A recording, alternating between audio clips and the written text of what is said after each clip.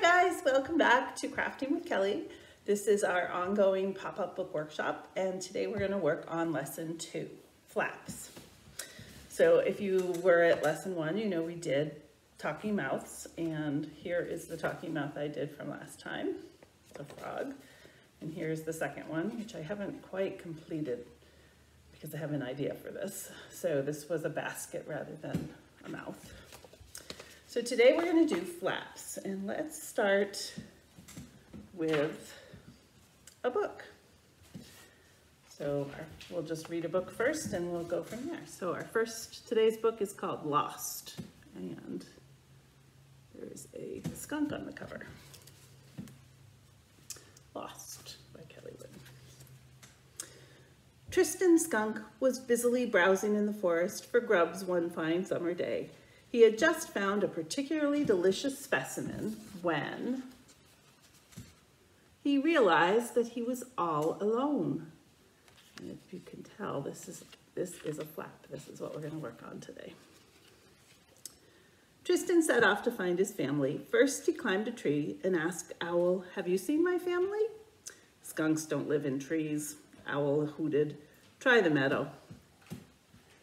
And there's the talking mouth from this particular book. Next, he scampered into the meadow and asked Rabbit, "Have you seen my family?" "Skunks don't live in warrens," Rabbit said. "Try the woods." Tristan ran through the meadow to the woods where he found Deer. "Have you seen my family?" he asked. "Nope," said Deer. "Try the swamp." It took a long time to get to the swamp, but Tristan finally reached it. He asked Frog, "Have you seen my family?" Frog croaked. Oops. Here's Frog. Jumps up and down a little bit. Frog croaked loudly, "Skunks don't live in swamps. Why don't you go home and look there?" Tristan ran back through the swamp and the meadow and the woods to his own hollow log in the forest. Inside the hollow log, he found his family. And that's the end. Now, there's author. So today's lesson is flaps, and there are actually 2 flaps in this book. There's the first flap on the first page, which is the bush that hides the main character. So it's just a tree and it flaps down. And then there's a fancy flap at the back. The hollow log is a flap. And then this pile of brush is also a flap. And it's underneath one flap under another. So let's just do a couple more flaps so you can see. I'll use the ones that we read last week. So in the baby blues, this is just like a blanket and it's hiding the baby. And this one also has 2. There's the pile of presents. It's also hiding checkers in the baby. On the something very strange, we had a double flap because the 2 pumpkins are flaps and they're hiding jack-o'-lanterns. Some samples of flaps from classes, but I don't have that many because people generally tend to use the flaps that they make. So this one actually, I'm not sure what that was about. It says, "I hate you." And when you open it up, there's a duck floating in a pond and it's got a little happy face underneath. And here's one where it's words actually. It says, "Knock, knock." And the flap says, "Who's there?" And then you open the book. That one wouldn't work quite that way, but it's in a book, but that's one way to do it. Here's another one. Here's a completed field. And then under this rock, there's a little creature. So a flap hides something. So a lot of pop-up books are just flap books. All of the spot books are just flaps, because if you spot and then you look in each thing, you can kind of see the edge of Spot, but he's hiding behind something, and then you open it up and it's the full picture. This is a book of pop-ups which is actually a pretty cool book called Popomania. And it shows you like a flap can be the top of a tree. It's hiding a snake.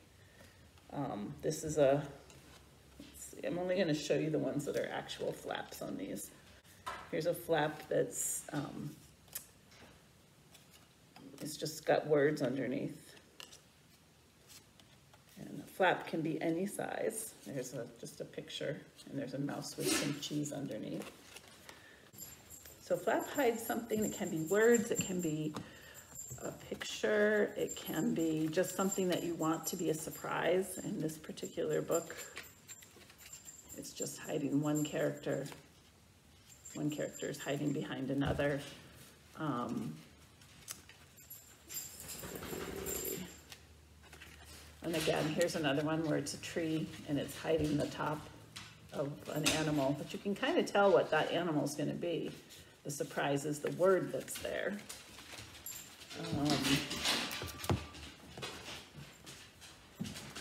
This one is,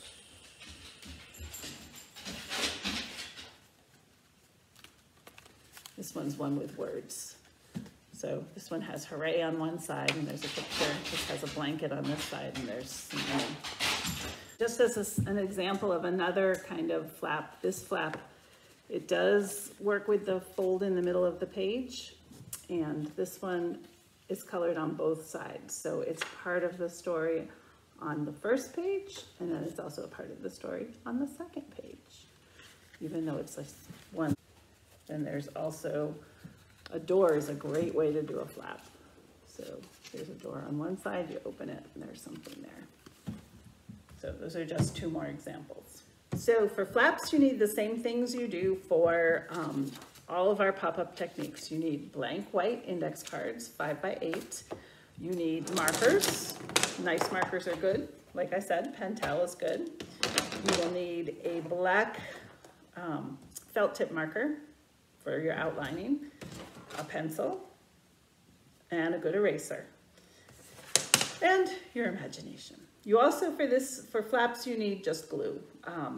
We don't necessarily need to back this particular card because the flap is actually backed up by the picture that you drew. Okay, so the easiest way to remember that a flap has to be, it can't go across the middle of a page, is to fold your page you're going to do today.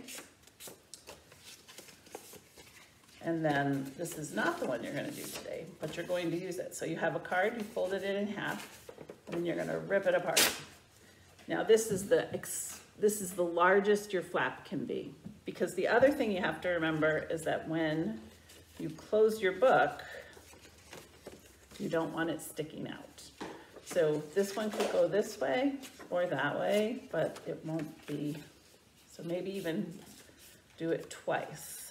So you have, a flap can be as small or as large as you want, but it has to fit inside the book. And it can't go across the fold, and it can't stick out beyond the page. So what you're gonna do today is have your page that you've made, and actually I use two different colored papers. I don't know if you can tell, but one is white and one is cream. So I'm trying to make sure that the pages are all the same color for my book. So let's do a quick flap just to do something. And I'm just gonna make this big. And although I have told you not to draw dark, just so that we can do some flap ideas, I'm gonna do this one dark. So here is, I don't know, I guess it's a cow. And he's looking at something, and maybe we want it to be our frog. Because remember, we had the frog in the bird bath, but he's not in the bird bath anymore. He's just kind of sitting on a trail. So here is a very quick drawing of a frog and a cow. And we want to hide the frog because the cow is going to come across it very suddenly. So this card is big enough so that it will cover the frog's face. And let's say we want to just draw, I don't know, what could a frog be hiding behind? We'll just do a big flower.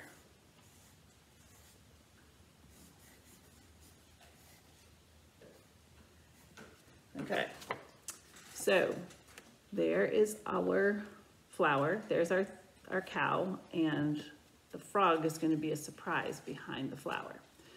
Now, you may have noticed that there's no folds, and every pop-up technique has to have a fold. That's a good thing to remember. So the fold in this case is not the fold in the middle of the book, but it's going to be the hinge where you stick down the pop-up. So it needs to have a fold so that when you glue it down, there's something that folds in the book. Now, have you noticed that maybe this will not work as well as we think, because if we need to see the frog's feet, it won't cover them completely. So sometimes the flap is the last thing you draw, but it might be the first thing you design because you know that you want to hide something behind it. You could also just have this be, the cow is walking down the road, and this could be a completely different. So here's our fold. And you might do the fold after you decide what you're gonna do. So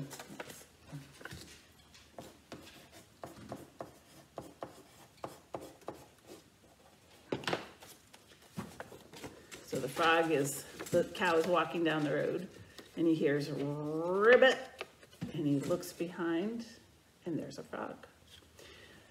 So this is the pop-up flap. Could either go from the top, it could go from the bottom, and it could go from the side, although I'm not sure that will work with this size of a card. You might have to cut it slightly differently. And you might want to make sure that your fold is at an even angle so that it works better, but it's up to you. So this one could be a side fold. And although I said it can't go across the middle, there's one exception, and that is when part of your fold is on one side and the other side is on the page that you're hiding something from. If you noticed with that skunk book though, Tristan Skunk, when I made that into a book, it stayed on one side when you open the book. So sometimes that's not the best place to do it because it automatically opens so that it would open like this, if that makes sense. So you would see your character. That's what kind of happened with the log.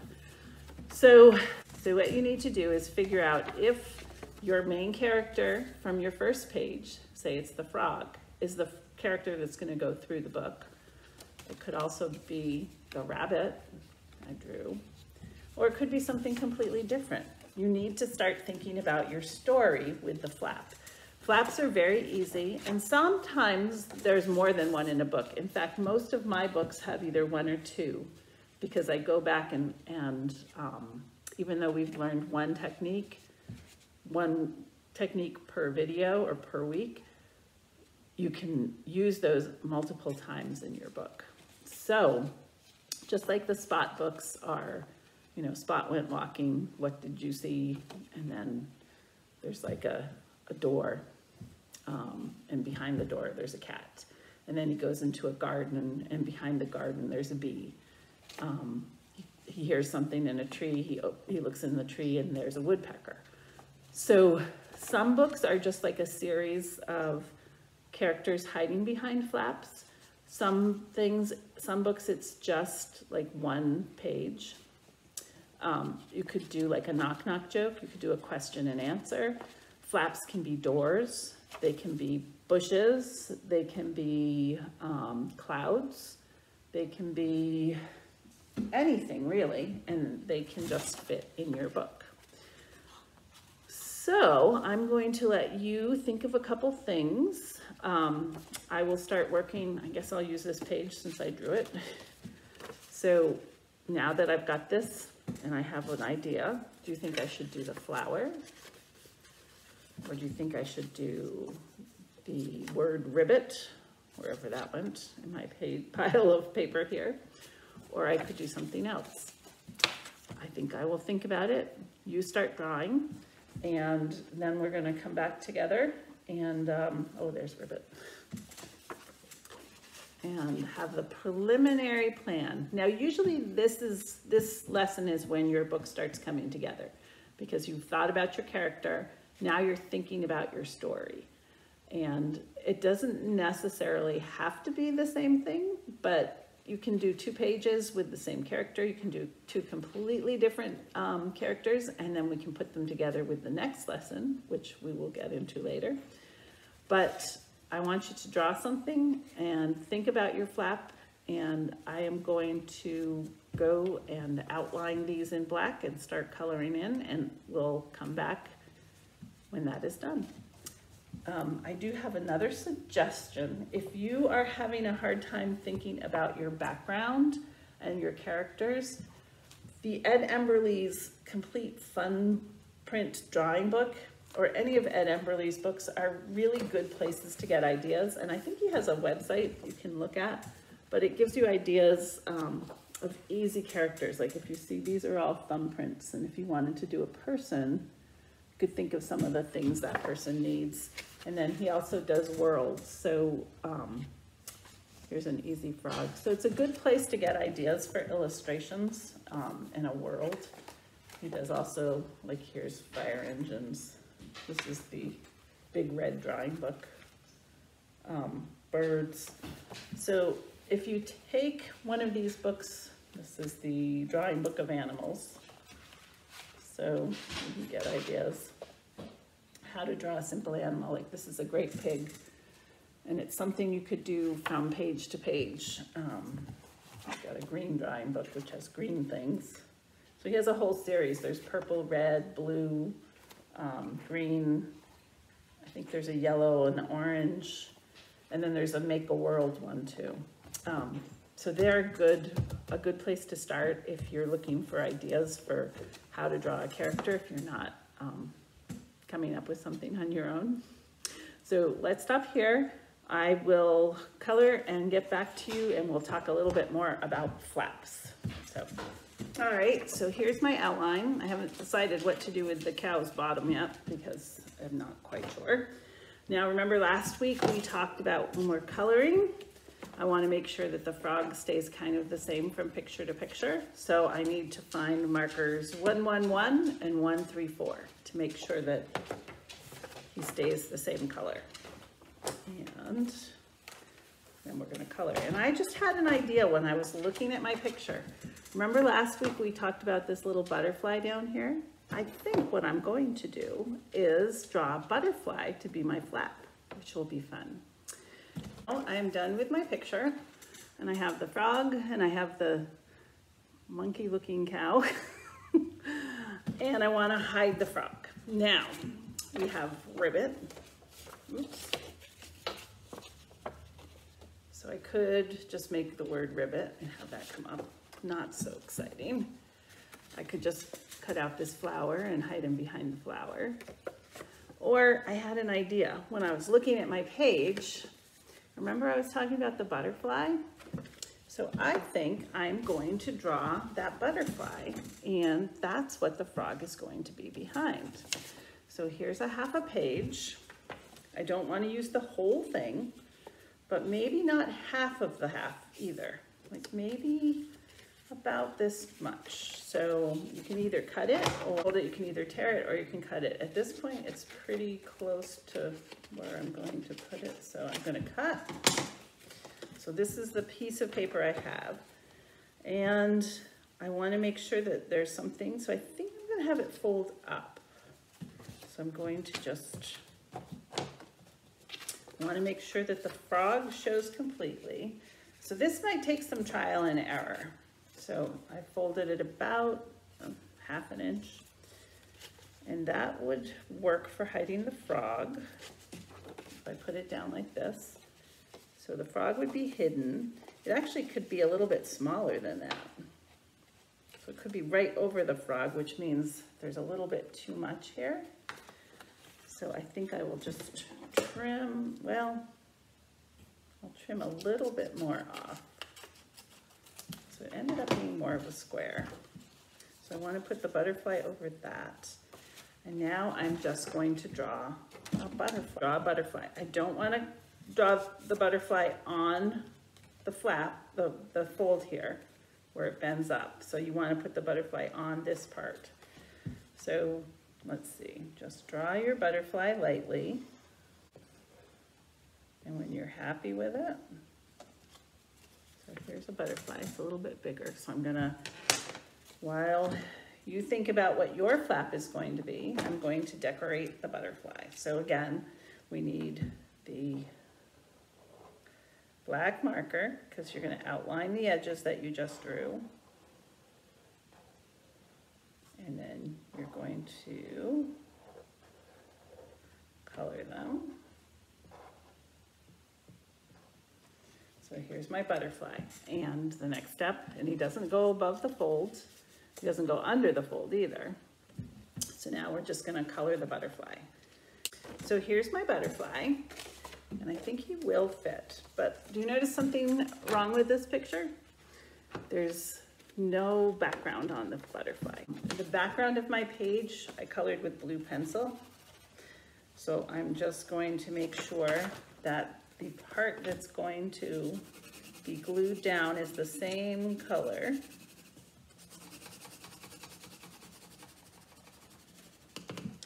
And since the butterfly, I'm going to cut out the wings here, but I'm not going to cut out around his face because I want that to be part of what's sticking down, kind of.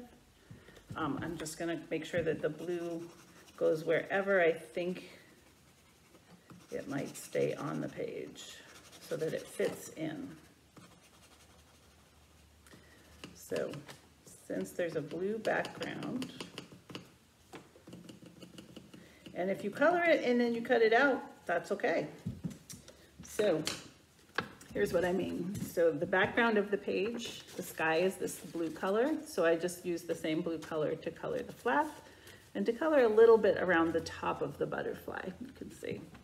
But I'm not gonna leave it just a square because I think that this could make, it could be more interesting if the butterfly actually kind of came off the page. So I am just going to cut out my butterfly. And it's okay if there's a little bit of white around it because you probably won't really notice that. And I'll show you, again, I'll show you what I mean. So I kind of did it like this. And we're going to see if that works. So see, I cut out just the bottom part. And if we glue the butterfly here, so this is what I'm going to do, covers the frog completely. So, oh, but it's a little bit, I've got to move him up a little bit. So his legs show a little bit, but maybe that's okay. I think it will be. So I'm just going to glue this flap down. And the other thing that's nice is if you did make a mistake in your flap, and you decide that you're not going to use it, you're going to go back and use like the flower or the ribbit or something, keep this piece that you've done because you've already got a piece for your story if you need it. So just put it in the envelope if you don't want to use something, and it could come up later in one of the other techniques that you might want to use it. So right now we're just going to glue this down. And again, I forgot my glue stick. So I'm going to use the rubber cement. Just put, now if you had a glue stick, you would just put glue just on the flap like this. Flap it a little bit because rubber cement. And let's see, make sure that works. It actually is kind of funny because it looks like, once I glue it down, it looks like the frog has, or the butterfly has legs. And when we eventually get to the story part, I could have words right here, or I could just have it be blank. Sometimes you can color the other side if you want, if it works for the story, and sometimes you don't need to. But here we go. So now we have 2 pages of a story. It's starting to come together a little bit. So here's our main character who's walking along, and there's a butterfly flying by him. And here's the next page, the same butterfly, the same character, and something is happening. So we have to think about that story. We haven't used the rabbit with the basket of flowers, but that might come in later. So that's another reason to keep all the pages you do, because you might be able to work it into your story. Now that you've started thinking about your story, you might want to take another card, because of course you have a lot of them, and think about some of the elements of your story that you want to make sure. So I'm going to say frog, butterfly, cow. And so we have these 3 characters right now. Do we know what they're doing yet? No. Maybe we'll find out in the next story. So I'm going to leave you there. So keep all your pages that you've done, put them in your envelope. Here's my envelope. I'm going to put those in. I'm also going to keep the flower in the ribbit because it was an idea and I might want to use it later. And if you have pieces of the pages that are still pretty intact, like throw the trim off, or out, but you might keep those pieces just because you might use it.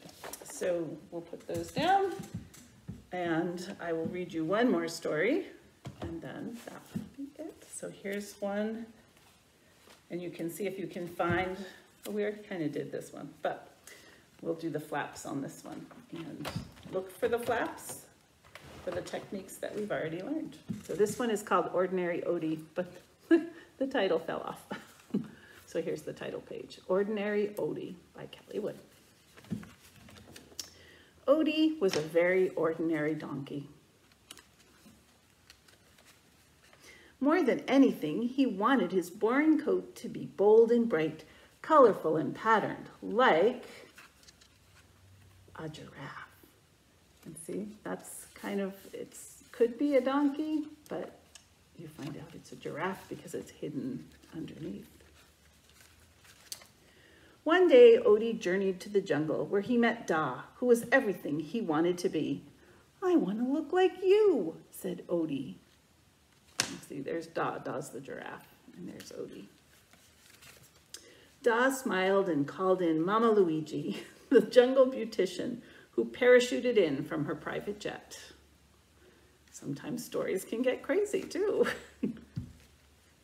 He wants to look like me, Da told Mama Luigi. Just like you? Mama asked. But you look like you. Everyone should find their own beauty. She turned to Odie. Do you really want to look like something you're not? And here is Odie behind Mama Luigi. Odie thought hard. And then, look, she made him a flower wreath. Magnificent, declared Mama Luigi. Beautiful, cheered Da. Odie looked down with pride at his new look. It's me, he said, bold and bright, colorful, and original. And that's, oops, this book's come apart a little bit, and that's the end. So that was, the 2 flaps were hiding something that was a surprise. And that's what you want to remember about flaps. It's a surprise, and you're trying to distract the reader a little bit with where you think the story's going. So that's been lesson number 2, flaps. And lesson number 3, we're going to do bump outs. So I'll see you next time for bump outs. And in the meantime, keep practicing your techniques. Again, flaps can be used as a card if you wanted to do that. It doesn't have to be part of the book. It does make a fun page of a book, but you can do knock-knock jokes, you could do math equations, you could do pretty much anything, as well as pictures. So hopefully you've enjoyed this lesson, and we will see you next time.